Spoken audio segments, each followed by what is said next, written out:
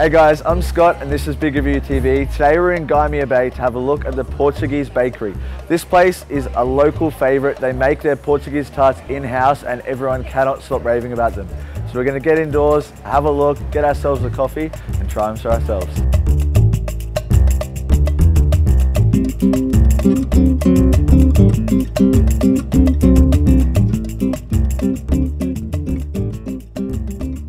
Can I say this thing was delicious?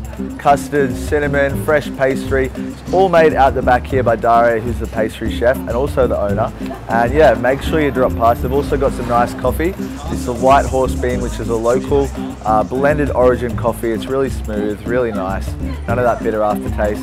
So if you're in the area, make sure you come down. You're not going to be disappointed. They've got nice service, great food. You might even get yourself some bread from the bakery out the back.